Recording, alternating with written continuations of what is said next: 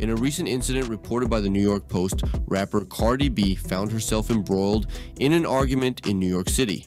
The altercation took place on 605 West 42nd Street, a bustling apartment block in the heart of the city. The confrontation started when a resident of the building approached a group of people and asked them to vacate the area. Things took a turn when this resident is alleged to have kicked a Cybertruck parked outside the building's lobby. Cardi B, who was nearby in a black SUV, did not hesitate to get involved in the dispute. Dressed in a vibrant pink tracksuit, she was seen leaning out of the vehicle's window, engaging in the argument. As we wrap up this segment, we invite you, our viewers, to share your thoughts on this incident involving Cardi B. How do you perceive her involvement in this argument? Leave your thoughts in the comments below.